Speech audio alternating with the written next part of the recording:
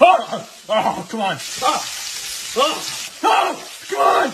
I get it out. Oh, oh, oh,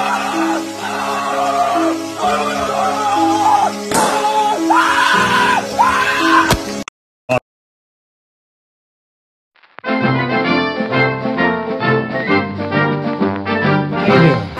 It's Bob with Odin's Lock. Today we talk about something that we don't normally hear about, and it's called wafer lock reading. I know a lot of the automotive guys do a lot of this stuff, so it's like it's not a new thing, and I'm not going to show you anything you probably can't find already somewhere on the internet. Let me fix this phone out. So what I wanted to do is just kind of go over some of the little tips and tricks, and I'm not going to go through the whole spill because it actually gets kind of boring. And the only time I really, I use this is when I'm in a situation where, say, the lock itself can't be impression because maybe the housing it's in is plastic. Like sometimes you'll see in an office they have a thermostat cover. It'd be a plastic. I know Jason from SC Lock and Key. He just did one here a while back, and he read it. He read the lock. He read it from the wafer captured position, which means that he picked it, and then he could look in there and read the wafers themselves. So they was already at the flush shear line, and you could see. But there's also the other method, which is where you try to, let me find my flashlight, where you leave it in the uncaptured state like this, how mine is right now. Here's my flashlight. And then you can go on ahead and look in there, and you can see the actual wafers themselves where they still float. And you use what's called a reading tool. I don't know if I'm going to be able to get a very good light like this, but you use that reading tool in there, and you'll push each wafer down. Let's see if I can get closer to this. Let's see if I can blow that up a little bit. And so you just look in there, and you go on ahead and usually you start from the front and go work your way back, and you'll read your wafers in there. Actually, I'm kind of stuck, but yeah, anyways, you read on in there. Yeah, I should have bolted this in the back, but you understand what I'm doing here. You're just moving down each wafer and able to see what's going on in there. And for this here, I'm not gonna go through the whole spill on it. But you can see the wafers in there. And what this turned out to be, and I went to a few series on this, the bottom line is what the wafer lock is. For me, I have several kits. Let me fix my phone here. Pardon the movement. I have several kits, and this one here was actually a Compax one here. This lock that I'm using, and those wafers, they got a slightly radius to them, as you can see right there. And even on there, if you pull it out, you actually see the numbers on some of them. It'll focus, so it tells you what it is. And so I was able to decode that pretty easy, anyways. But if you can't get the lock apart, like in this one right here, where they're riveted at the end, or cramped or mashed, however you want to say it, but you wind up with that kind of a situation, then you want to read it. In automotive, especially, if you don't want to take the lock apart and go through all that, it's a worthy skill to have, is reading. And what you're really reading is, here's your spring arm. And you're reading this part here. This is actually where the bitting is, because it's going to push away. It's going to push against the spring. It's always pushed down when you look in the lock, but it's not at the shear line. So when you put the key in, it'll pull it up, and you just pull them all up to the different series until you got the. Let me see if I can pull that. Until you have the bitting, and so you can read that. And so like they don't really have it as a 1, 2, 3, 4. I number myself just so it's like you get lost in the zeros and the twos. And I do that because when you get into the masters, it's like a 3, 5, 3, 1. That's a number 3 cut, and then a number 1 cut. So you run into situations like that. So these wafer lock reading tools, they're excellent. I mean, they're good to have. Better to have a radius on there, and this one here has graduations on it. But you can get into where you have these wafer lock readers, key readers, and I'll tell you what your key is. And this, not that bitting there. Sometimes I've come across where when you're trying to shine a light in there, the glare is too much. You know, you can, trying to look in there, you can sometimes color it with the Sharpie, and that rubs right off. You know, so you can just do that. And so you can see that the glare is not as bad on the Sharpie part. Then when you're done, just rub it off. Even a little Zip 45 or ID Red or something will help with that. Also, there's you know, everyone has scopes that they like to use on these. I bought this cheapie here. This is the Dr. Mom scope, and it works really good. I mean, for what I'm doing, I don't do safe work, so it's like I never really invested a whole lot into these. So I didn't find it necessary to, you know, spend, you know, hundreds of dollars on them. But I think these batteries are kind of old. This is usually a lot brighter. I'm just showing this as an example. But actually, I think I bought this on Amazon, maybe less than 10 bucks. It might have been $6 or $7, but then I lost my piece here. Anyways, I'll get this one here. Went right down the rabbit hole over there. And so you can look in there.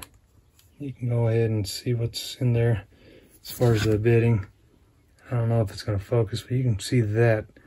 And so what I'm looking at is, you know, you want to work from your way from the front to the back, and you will try to read that. And it's not exactly that what you're seeing right there. In the uncaptured state where the wafers are free to move, you're capturing what about, for like this Comp X, I think the dimensions is 25 thousandths.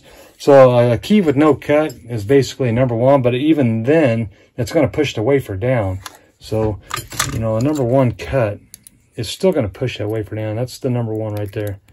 And so it pushes it down. And so you're really reading, you know, the 25. You got to figure you got to have to push it down 25 thousandths.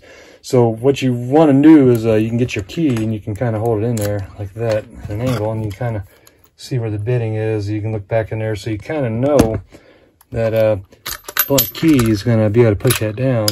So number one, you're not, now if you were to pick it, like I think Jason did one here a while back, he picked the lock, and then it was in the captured state where, you know, the wafers are captured. And you can look in there, and that would be the exact bitting, but you can't get into the back wafers, you know, to see what the bitting is. So you run into that.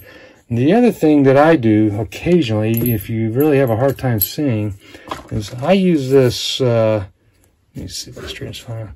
This UV security ink. You know, it's a clear permanent ink, visible under UV light. And what you can do is you can rub it on there. This marker is about empty, dried up, so hopefully it'll, I don't know if it's going to show. And you put that in there, like say, and you don't even have to spin it, but if you had a blank key, you know, you would put that in there. And I should have blank somewhere. I should have done that, but let me see if I can do this other one real quick. It's closer to being blank. Give me a second here. Because it's invisible, I can't hardly even see if it's leaving anything on it. And so with that, then you can get you a UV light. Let's see if I already open it up. Let me turn my lights off here. Maybe we can see better.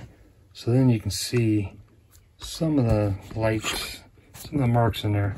And that sometimes will help. I mean, it's hard for the phone to see it, but you can see the wafers in there. Let me see if I can blow this up a little bit.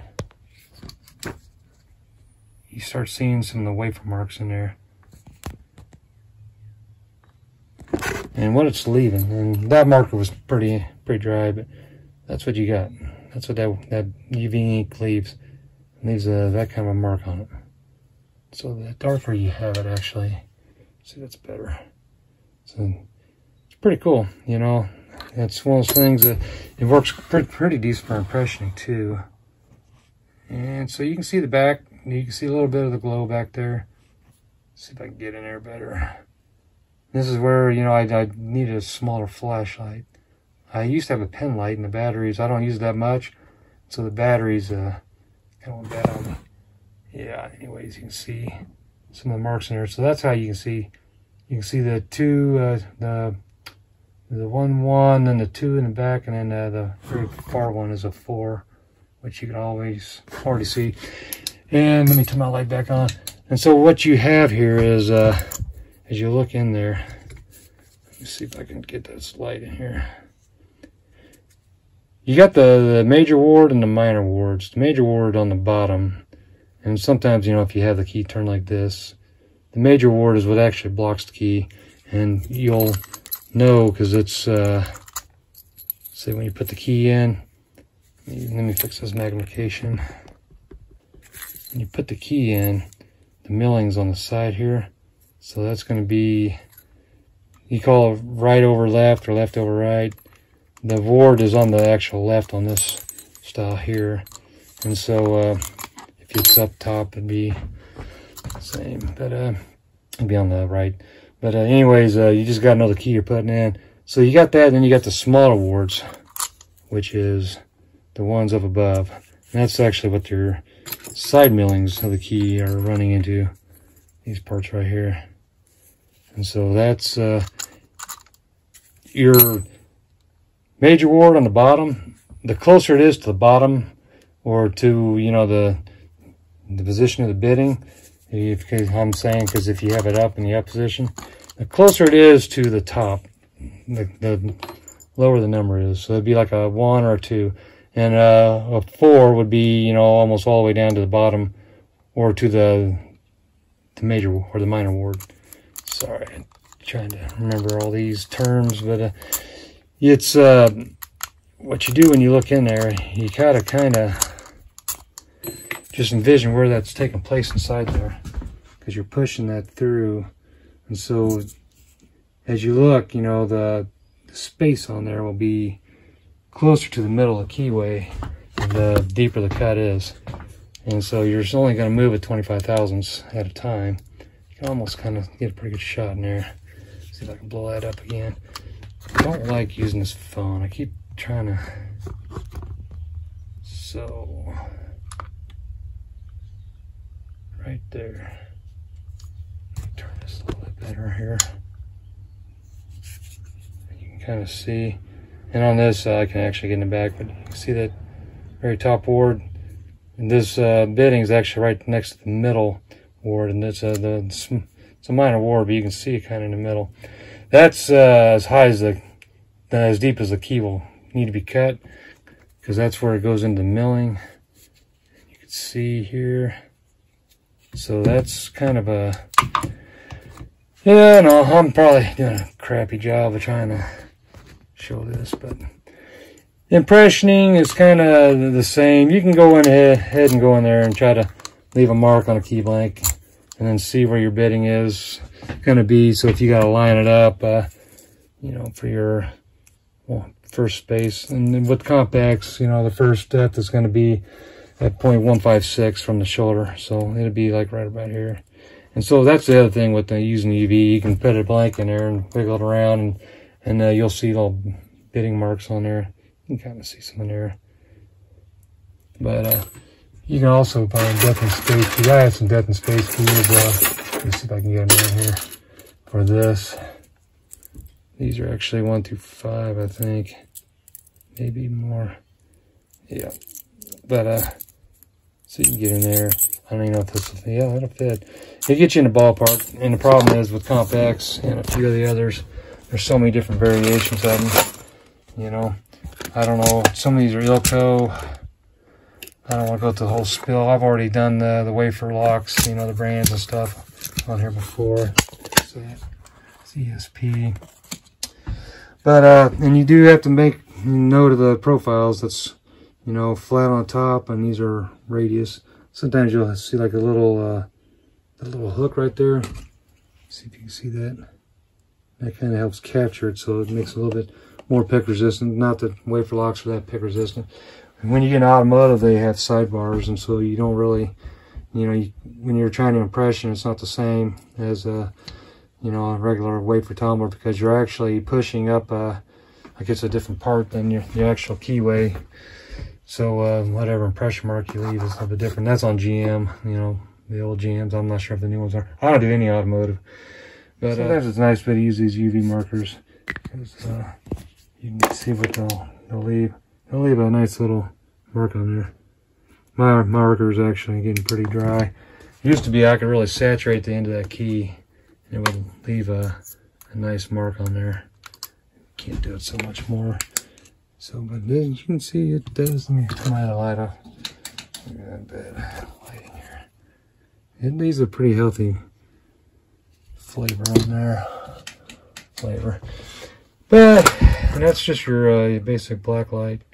You get one that's got a smaller, more like a pin light. I used to have a light that was actually just like this, same size and everything, came in the same pack. And you know, you just like aim it in there. You didn't have this big bulky thing here going all over the place. But you can see the marks in there. Nevertheless, turn that light off again. And it will leave some marks in there. Makes it easier to see sometimes if you don't like the glare, you know. So, anyways, I just kind of wanted to go over that. Wafer lock reading, excellent skill to have. Let me see if I got the book over here somewhere. I've talked about this one before. This is just another one of those beauties, you know, to have. It's from the National Locksmith's Guide to Advanced Wafer Lock Reading, Valve Safety. And one of the things in this one is it does cover, you know, a lot of the different informations that you'll want. And it tells you everything I'm trying to tell you, and I can't do as this guy can. But this is actually an excellent book to have. And they kind of go through everything. He does. Tells you even the code cards and all that. Different positions you want to do, how to look at them. Just, you know, basically you're just using reference. You're using the wards as a reference. And so that's kind of how that works. And when you're able to do it, it's like impressioning. It's like, wow, I can't believe I did that.